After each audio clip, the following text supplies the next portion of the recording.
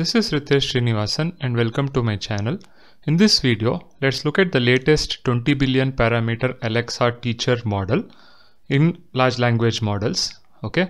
Now this model has a encoder-decoder architecture and they claim that this model does better than GPT3, which is a decoder-only architecture on few short tasks such as summarization and machine translation. Whereas this model is only 20 billion parameters, GPT3 is 175 billion parameters. Okay, so now let's go into a little bit of details over here in this blog post. Okay, so what they claim over here is an example, right? The model is provided with 3 examples of different intents or the tasks that the customer wants executed: book restaurant, play music, and get weather. The model can generalize from these unfamiliar intent, get news update, and generate utterances corresponding to that intent in different language. This allows us to develop new features more rapidly and in multiple languages simultaneously. Okay, the idea is that given this kind of intents, okay, there is this new intent called get news update in some target language.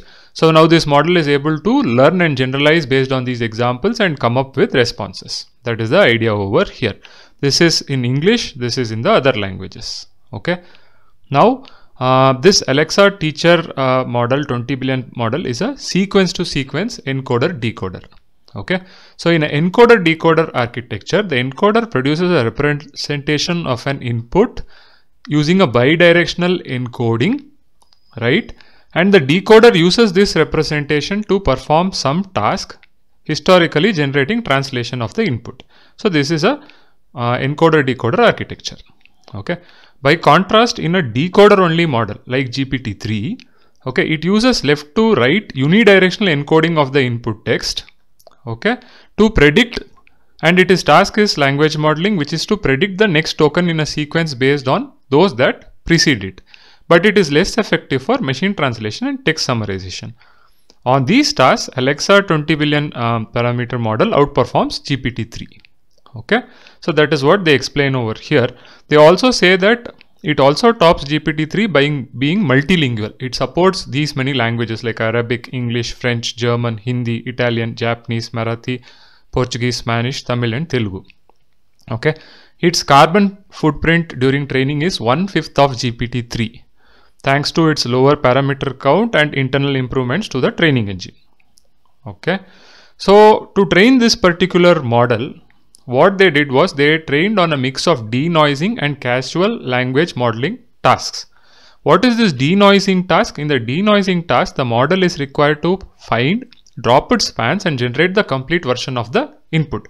So basically an input is given with some span of text dropped and the model needs to generate the complete version of the input.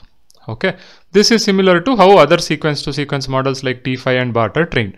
Whereas the causal language modeling task, the model is required to meaningfully continue the input text. Okay, this is how your decoder only models like GPT-3 and PaLM are trained. So these two pre-training tasks, a mix of this training was done, which helps AlexaTM, the teacher model, to generalize based on the given input and generate new text. That is the idea. Okay, so here is an example. So this is the denoising objective where Coldplay are a rock band formed in 1996, whereas actual denoise text is Coldplay are a British rock band formed in London, okay, in 1996. This is the casual language modeling task where they give a specific prompt, what you call a mask called CLM. Coldplay are a, and then it continues, British rock band formed in London in 1996. Okay.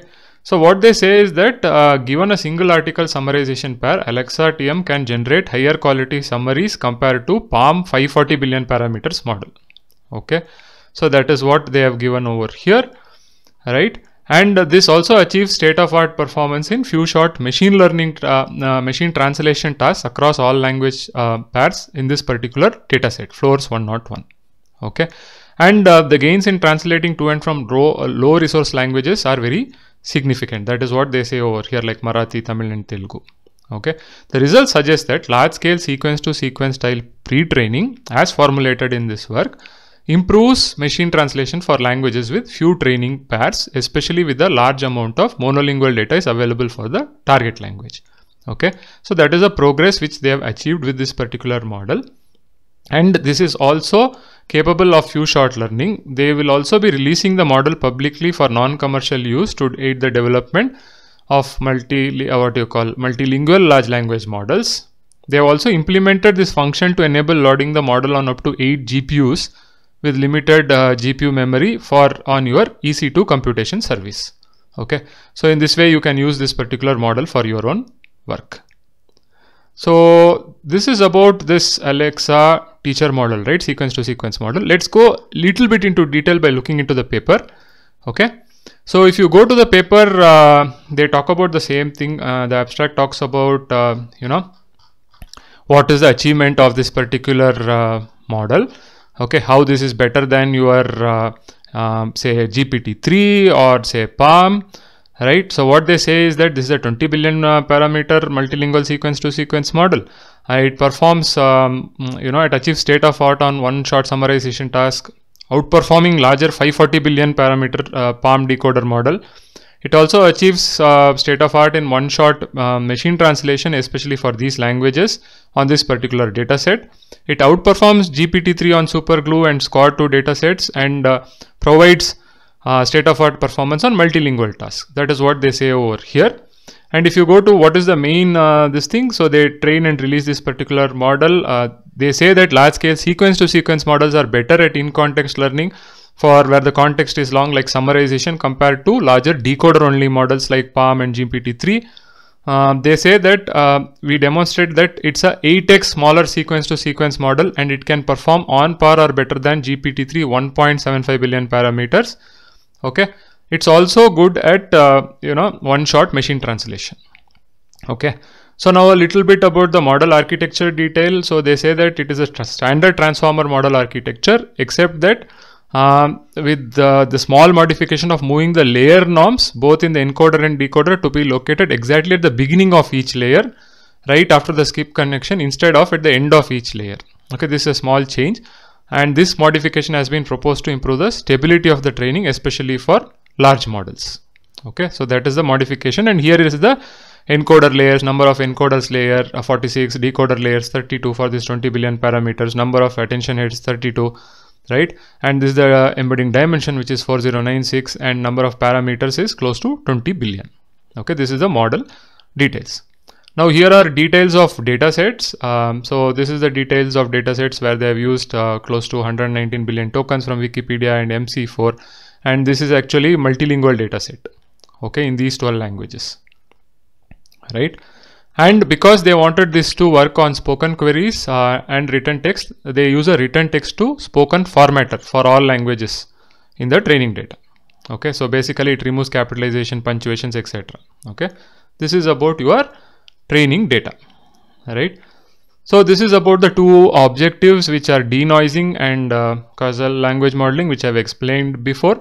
So what they say is that during pre-training, the model is trained on denoising task 80% of the time and 20% of the time on causal language modeling tasks. So that is the kind of mix they use for pre-training. Okay. So then there is this detail about your training setup. As I explained, 20% and 80% of the time, this particular part, 80% of the time is your denoising task and 20% of the time is your causal language modeling task. So that is the training setup. Okay. Now a little bit details on the hardware required for training, right? So for training this, it took them 120 days on 128 NVIDIA A100 GPUs for a total of 500k updates with the accumulated batch size of 2 million tokens. So this is huge amount of training. Okay. So this is about training, and then there is about evaluation of how it is evaluated on few shot learning, right? So how for denoising mode and how for this causal learning mode. And they also talk about fine tuning for what you call your downstream tasks, right? So for the fine tuning, they add this CLM to the beginning of the input. Okay. So here are some evaluation results where the scores are given in detail, how this is either SOTA, it is state of the art, or it is slightly better than state of the art. Then as with the large language models, they talk about, bias and basically toxicity and other things over here. Fairness and bias in these large language models, they talk about that over here, and they say that while we don't observe any evidence of hate or bias against any religious group, we do observe bias against the demographic group Black. The model generations also seem to perpetuate common stereotypes about certain groups, as is evidenced by adjectives such as these things: hardworking, lazy, motivated. So there is toxicity and bias in this particular model as well. So that is what they talk about over here. And then if you go they also talk about the results about memorization. So one problem with large language models is that they can memorize the training data, right? So what they say is that overall we observe the following: memorization increases with frequency in the training data. So this is consistent with observations for the other models as well. Okay, but unlike what was observed for GPT family of models, memorization does not monotonically increase with the context size. Okay, so more the context in GPT kind of models, your memorization used to increase, but here it is not the case. Details you can read over here in this paper, right? The other details also can be read over here. What is also interesting for me is this environmental impact, where they say that it is 1/5 of the GPT-3 carbon footprint, right, for training this particular model. And they've also given details of for the other models, how much is the accelerator compute days and what is the carbon emissions. Okay, so that is what is given over here. And if you go to the appendix over here, you can also find out how the prompts have been generated for the various tasks, prompt evaluation format for the different tasks. So for example, if it is a summary generation, short summary, then this is the kind of the prompt, right? Short summary. And they also send this CLM. Okay. So if it is for generation of summary, so these are examples of summary generation, kind of this thing. So then you also have kind of triplets into natural language. This is some other kind of task. So these are about the prompts used for one-shot evaluation on different generation tasks. Okay. Then you have prompts for the zero-shot evaluation on multilingual data sets. So this is about denoising. So how do you for denoising, this is the kind of the prompt encoder input, and this is the decoder input. Okay. And then you have examples over here for your zero-shot evaluation on English data sets. So for the squad kind of this thing. So for the squad, this is the kind of question answer, right? So the prompt over here is question and answer, and CLM is given as input. So this is about again question, context, question, answer, right? So that is what is given over here. So you can also look into it. They also tried it on your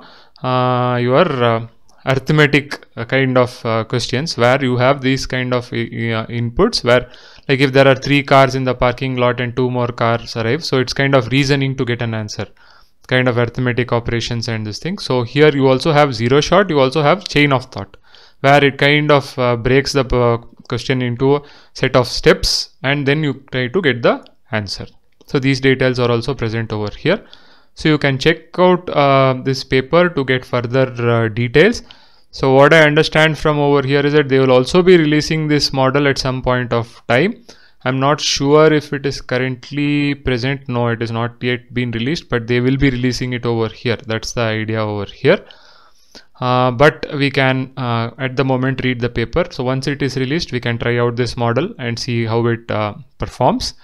But this seems to be an exciting development in the sense that if you are able to reduce the carbon footprint and the model parameter size, that's a huge achievement. And if you are still able to give close to state of art results.